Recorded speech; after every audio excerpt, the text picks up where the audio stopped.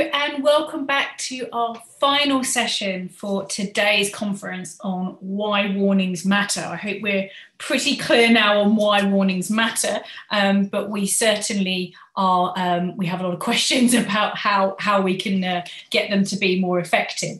So in the last session today, what we're going to be doing is showcasing some of the fantastic work that's being done by the UCL Institute of Risk and Disaster Reduction, PhD and MRes students, master's students. And of course, it has been a hugely challenging year for all of us, but especially those students who've had PhD projects or research trips that have been cancelled.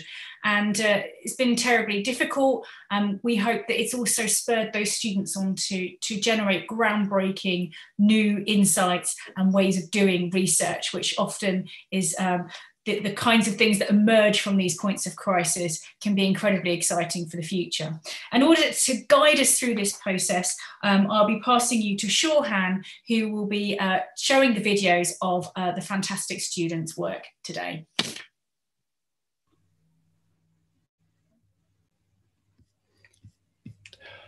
Hello everyone, welcome to the most inspirational session of this conference. This is IRDR PhD student showcase session, and I am Shorhan, a research student in UCL IRDR. The past whole year is full of challenges. Besides the pandemic that grabbing our attention, other threats like climate change and food security still exist, and they are putting people in danger too. So in this session, we will show how the research has been conducted in IRDR for PhD students. Some of them has successfully finished their thesis and passed their test with minor correction, and some of few fresh faces and ideas also come in. People changed, but the passionate of the research in IRDR and DRR are still highly inspirational, which doesn't change at all. If you have any interest on their research topic or project, please feel free to contact them. Their contact details are available on the IRDR website. Okay, I will take slightly advantages as the host of this session. Again, my name is Shorhan. As you already know, my research focuses on the individual risk that they are facing in the disaster risk threaten, and particularly for the question why you are suffering from the disaster impact, even comparing to the people who living in the same community. The strike of the hazard to community is commonly short, but the impact is a long-term issue.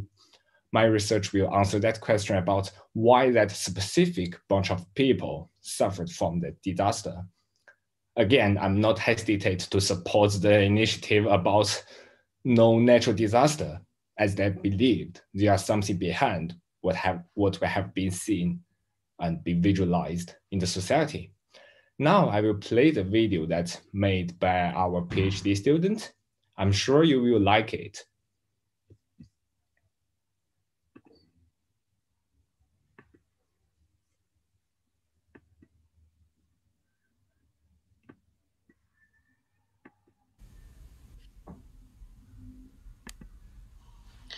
Hello, my name's Miles. I'm a second-year PhD student in IRDR, and I'm researching prolonged field care theory, pre-hospital health for disaster risk reduction in remote environments and outer space. Prolonged field care is a military healthcare term that refers to the provision of healthcare in very remote environments. These environments have limited resources and limited accessibility, which are characteristics of remote health that bring together prolonged field care and remote health in this research. Why is this important? Despite the UN predicting that global urbanization will increase during the first half of this century, the UN also predicts that 3.1 to 3.3 billion people will still be living in a remote environment, and all of those people require healthcare. Some examples include the provision of healthcare to remote communities, expedition medicine to remote environments, but then also military deployment to provide humanitarian aid. Some photos of my own experience include snowshoeing in the French Alps, building temporary emergency shelters in the snow, and then semi-permanent shelters in the snow, including this snow hole. The weather in remote environments is often very demanding, and there's short clear during Scottish winter.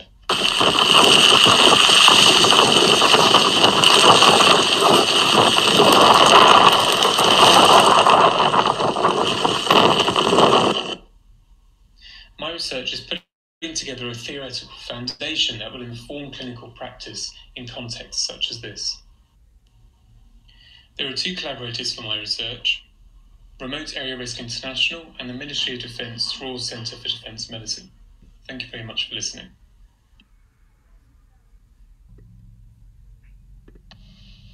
Hello everyone, I'm Salma Zajjali, a second-year PhD student at IRDR. My research topic is the decadal variability of precipitation in Oman and the assessment of cloud seeding in the Al Hajar Mountains, supervised by Professor Peter Sammons and Dr. Simon Day. Oman has been classified as one of the arid and semi-arid countries and is top ranked in receiving higher solar radiation intensity worldwide.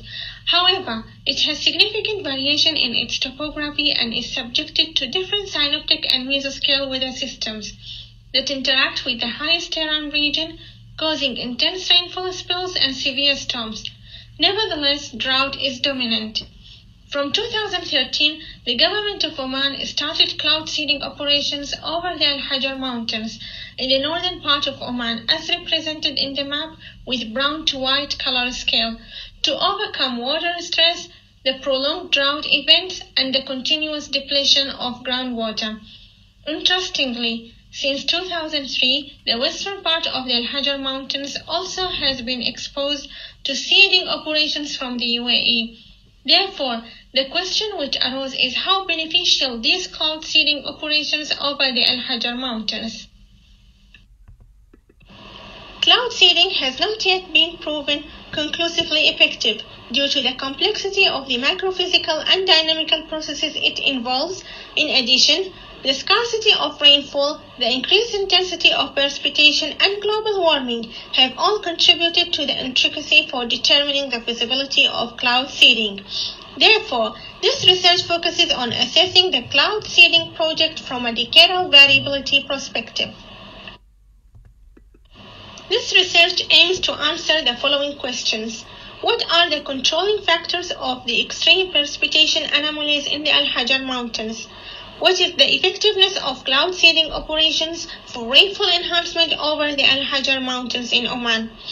Is the rainfall patterns in the Al Hajar Mountains are more influenced or less influenced by seeding operations of the UAE or Oman, or both? How resilient is cloud seeding operations in Oman in terms of potential risks of destructive weather conditions that could be caused by it? The obtained results are used to evaluate the risks of flash floods in the northern region of Oman. Additionally, a strategic plan for managing the cloud seeding project will be developed to maximize the project's potential benefits and minimize its associated risks. Thank you very much for listening. Hello, my name is Mohammed. I am a third-year PhD student from the UAE. In this video, I'll brief you about my project where I'm trying to answer the following question. Are earthquakes self-similar? And I mean, do earthquakes behave in the same way regardless of their magnitude? Let's start with an introduction. Although an earthquake may feel like a sudden shaking of the Earth's surface, the motion around the fault can continue to deform the area for hours to years after the event. And this motion is called the post-seismic deformation or the post-seismic slip, while the actual seismic slip is considered as the co-seismic deformation.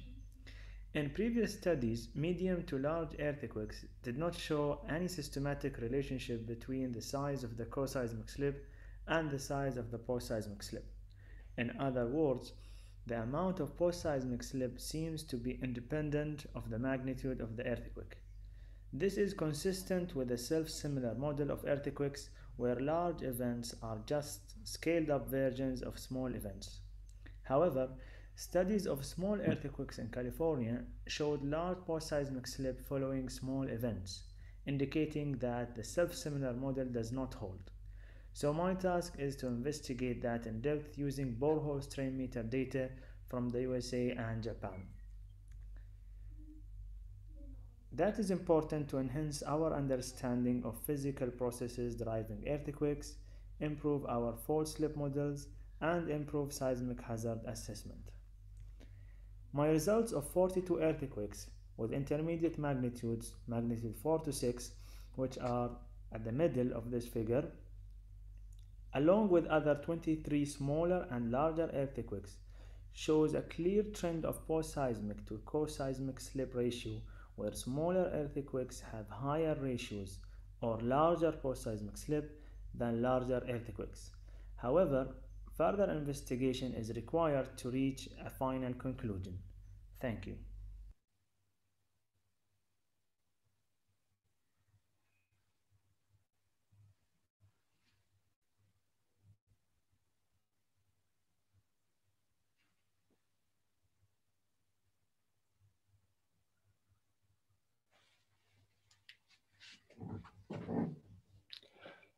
Oops, sorry, seems you have some problem in there, so don't worry.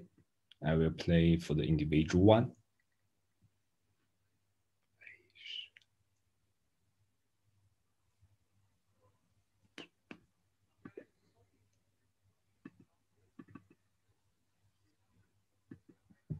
Hello, everyone. I am Aisha, a second-year PhD student at IRDR Center for Digital Public Health and Emergencies. I'm working on developing an early warning system to predict high-risk area for mosquito infestation in Brazil. It's known fact that the increased abundance of the mosquito is typically associated with the standing water, which serve as a hotspot for breeding. Also, it's essential to consider other factors, such as climate conditions, that drive the mosquito to increase in population size. These factors must be taken into consideration for the spatial and early warning prediction of the breeding hotspots for mosquitoes. Nowadays, remote detection and monitoring of mosquito infestation in real time are strongly needed to control the outbreak of mosquito-borne diseases. Recent advancement in technology should be employed, such as cloud computing, IoT sensor devices, smartphones, and GIS. The main objective of my research is to implement an IoT-based surveillance system to protect those sensor-based areas that are at high risk of mosquito infestation using machine learning models, which consider the impact of the weather conditions and water parameters over a fine spatial-temporal scale.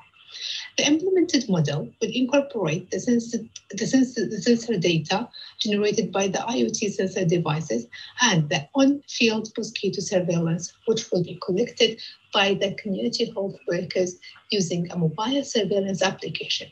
The on-field mosquito surveillance data will be used to measure the system predictive validity and continuously recalibrate the developed model. The developed system will provide a prediction of infections area with real-time data and hotspots map visualization, as well as automatic reporting. Finally, despite the significant enhancement the IoT may add to a project on such system, yet some limitation and norms can be improved. For example, add some extra features for the mobile application, such as using the application to record any mosquito activity by capturing information relating to the presence or absence of the adult mosquito at a location in real time. Also, incorporating the data collected by the OV trap or ink trap into the developed model. This was a quick summary of my research. Thank you for your attention. Thank you, Aisha, for your good presentation. And now back to our next.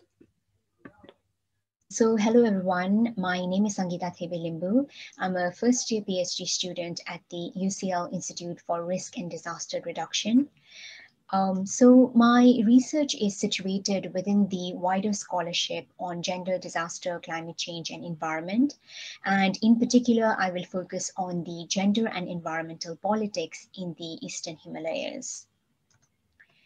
So the Himalayas are the mountain systems in the South and East Asia that pass through various countries such as India, Pakistan, Afghanistan, China, Bhutan, and Nepal. So they are home to over 50 million people, and an estimated 2 billion people rely on the Himalayan glaciers for drinking water, energy, agriculture, and more.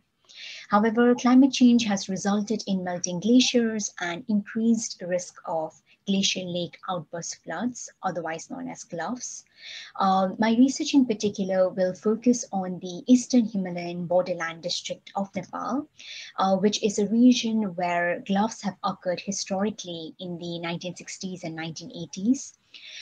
There are also long-standing concerns around landslides in the region, and in contemporary times, new roads are being constructed, new hydropower projects are being introduced, the state-led conservation projects are being imposed and enforced, and labor migration has become an everyday reality for many households. So on the whole, the region is undergoing rapid environmental and socioeconomic changes. So within those contexts, I will aim to examine the lived experiences of people in multi-hazard scenarios, as well as the conceptualization of risk and vulnerabilities by multitude of actors involved. I will be using a combination of ethnographic and archival methods with the broader aim to look at the gendered human environmental interrelations and change over a period of time, by bringing narratives of cultural, history, environment, development, and migration together. Hello everyone, I'm Lan Li, a PhD student in IRDR DPhD. My study is about addressing vaccine hesitancy, the potential of theory-based social media interventions. Vaccine hesitancy is the behavior and psychological concerns that cause people who are able to access vaccine to avoid doing so, either at all or in a timely manner. We all know it will reduce the vaccine coverage rate and have impact on handling the infectious disease. Although lots of studies have tried to answer why and how the influence is, there is a lack of studies on how to solve or at least relieve this situation, especially when it links to people's actual behavior. By doing the systematic review, we know there are 4 types of social media interventions and the behavior theories that have been used in addressing vaccine hesitancy. But vaccine hesitancy is a highly context-based problem, means there's no one-size-fits-all intervention. So, next, we will choose a specific area and population to do in-depth research. We will focus on improving influenza vaccine uptake among people aged over 60 in China as a case study. We choose this population is because influenza coverage rate is only 5% among old people in China, while in the UK, the number has exceeded 70% since 15 years ago. What's more, there were more than 80,000 people died in China due to influenza, and nearly 90% of them are aged over 60. My research will include 3 steps. We'll first use survey to identify the behavior barriers for them to be vaccinated. Second, we will design the intervention content using behavior change theory and set 4 control groups using the 4 ways of social media intervention. Third, we will pilot and implement the study. At the same time, we would collect the data using survey and measuring the change of attitude and behavior. I'm Saskia Kartenbrunner, and the title of my MRes research project is Accountability Gaps, Spatial Power Structures, and Notions of Territory in Post-Disaster Cañada Real. The aim of the project is to establish whether spatial manifestations of power structures create vulnerability to disasters, and who is responsible for reducing these vulnerabilities. I think this is better explained in connection with the case study I'm using, which is Cañada Real, Europe's largest illegal settlement located just outside the Spanish capital of Madrid. 8,500 people live in Cañada Real, but as the settlement has expanded, most of it has been unregulated, to the point where, for example, since October 2020, 4,500 people have lived without power, and the electricity company is unwilling or unable to fix the problem, because only 4 houses are actually officially registered in the area. This has been an ongoing problem, made worse by the fact that the area of Cañada Real is split between 3 different municipalities, none of which take responsibility. In the last year, Cañada Real was first hit by COVID and then by Snowstorm Filomena in January 2021. Now, the snowstorm caused chaos in the city of Madrid, but in Cañada Real it caused dozens of deaths. My research now draws on legal debates about who has the obligation to provide a safe space to live, and simultaneously on theoretical frameworks from the fields of sociology and critical geography mainly, that discuss what constitutes a safe space, how justice can be reflected in a space, and how the so-called fight for the city takes place on a political, cultural, administrative, but also on a geographical level. What can these debates contribute to our understanding of disasters and to the field of disaster risk reduction? I'm currently at the stage of data collection, which, apart from desk research, consists of a series of semi-structured interviews with organizations based in Cañada Real. Welcome, everyone. My name is Naif Al-Raheli. I am in the first year of my PhD at Institute for Risk and Disaster Reduction. I am going to talk today about my thesis. The title of the thesis is Assessing the Emergency Planning Requirements for Disaster Response in the Kingdom of Saudi Arabia. First of all, let me give you a brief background on the topic and aim of the thesis. The Kingdom of Saudi Arabia is exposed to different natural hazards such as earthquakes, tsunamis, volcanoes, landslides, rock collapse, and flash floods after heavy rains. Flash floods have been the most common disaster documented in the emergency event database during the previous few decades. This thesis aims to assess the emergency planning requirements for disaster response currently in place in the KSA, focusing especially on flash floods. So now we come to the next point, which is thesis structure and content. The thesis contains 8 chapters. An outline of each is provided below. Chapter 1, Introduction. Chapter 2, Literature Review on Emergency Planning and Disaster Response. Chapter 3, the role of civil defense in the emergency planning in the KSA. Chapter 4, Methodology. Chapter 5, the verification of a General Directorate of Civil Defense Officer perceptions toward an emergency planning requirements framework for disaster response in the KSA. Chapter 6, the validation of an emergency planning requirements framework for disaster response in the KSA. Chapter 7, discussion of results. Chapter 8, conclusion. Well, I have covered the points that I need to present today on the thesis. I would like to thank you for taking time out to listen to my presentation.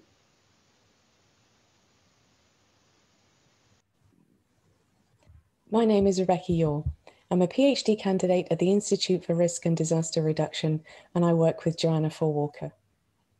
One element of our latest research looks at housing and livelihoods in the Philippines before and after Super Typhoon Yolanda in 2013. We investigate whether vulnerabilities that exist before a disaster are perpetuated into the short and medium terms afterwards.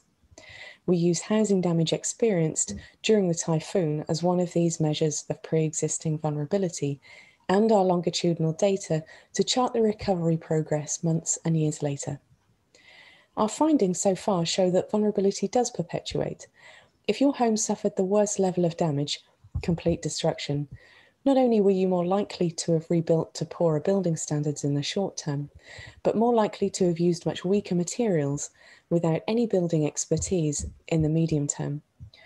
You were also more likely to spend longer periods of time in post-disaster temporary housing, such as evacuation centres or hand-built debris shelters. Longer periods of time displaced in these temporary housing measures were also positively correlated with increased likelihood of not receiving any post-disaster assistance or having to wait much longer on average for it when it did arrive. This means for our most vulnerable who were affected, restoring a sense of a previous existence pre-typhoon took a lot longer.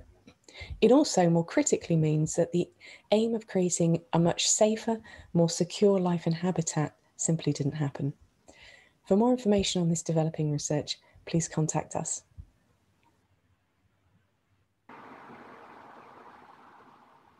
Hi everyone, my name is Sagar Al-Zaabi. I'm a PhD student from the UCL IRDR. I am from Oman, and my presentation is going to be analysis of governmental responses to selected cyclone emergencies. So the formal system for emergency management in Oman is highly centralized. It's a command and control system. It focuses on national capacities, and there is a severe lack of regional and absence of local capacities. For managing crises, always forming an ad hoc response coordinating committee that almost does nothing during planning, mitigation, recovery. The system is largely governmental system where the voluntary and private stakeholders almost overlooked. So my interest is to understand how a system with these features would function under the different case studies. So the results of the analysis is that the response is a function of the emergency management initial state and the emergent conditions due to the interaction between the cyclone agent and the vulnerability of the place. The centralized command system would function in most occasions under normal conditions, and it did so in 2 case studies, Fid and Luban. However, it didn't function under a highly disturbed environment where critical failures obstructed the system to deliver its services to the isolated areas. So what happened in these areas when the emergency management system was unable to deliver its services? It was replaced by an informal, locally based, self-organized structure that had different features than the formal centralized emergency management system. It was led by a civilian local agency, and it was largely based on volunteer groups, local businesses, and local agencies. 3 fundamental lessons to be taken from these 3 case studies. 1 is localizing disaster response to the lowest administrative level. And 2 is engaging the non-state actors in crisis management. 3 is that planning should be based on working under a disruptive environment and not based on the assumption of the continuity of critical infrastructure services. Thank you for listening, and I hope you enjoy the rest of the conference. Hi, I'm Josh Anthony. I'm a first-year PhD student, and my supervisor is Katerina Stavrianaki. In my research, I'll be investigating flood risk in the Somerset levels in southwest England using a geophysical approach. This area is highly prone to coastal and river flooding and has an extensive network of artificial drainage works to deal with this flood risk. So in my research, I'll be conducting electrical resistivity surveys along the abandoned river channels to see how the landscape has changed over time, how it has responded to different natural and anthropogenic drivers, and also to map parts of the hydrological network. So this is done by, in electrical resistivity, this is done by sending electrical currents into the ground and measuring the electrical resistivity in order to characterize the materials beneath. I'll be using this equipment here, which is electrical resistivity kit, which I'm getting to grips with right now. And then with these findings, I'll be integrating them into a flood risk assessment in order to contribute to the ongoing discussion in the Somerset levels on how to best manage the flood risk there. If you're interested in my research, I'd love to hear from you, and thanks for listening. Bye. Okay, thank you, Josh. And now we are going to the final poster from Qiu Shuangshi. Hello everyone, I'm Qiu Shuang, a first-year PhD student at UCL IRDR. My research is about community-based cascading risks assessment. For a city with a high degree of functional convergence like London, the interdependence of different systems could increase the possibility of propagating or amplifying the effects of the initial disaster event. Flooding, for example, is one of the biggest risks facing London. Its effects would have a national and international impact. Although some flood-related actions have already been implemented in London, floods are often treated as a single natural hazard, with a lack of research on the cascading effects that triggered by a flood event. In the context of climate change alongside urban development, it is therefore necessary to develop a more comprehensive approach to decrease the negative impacts of flooding and its potential.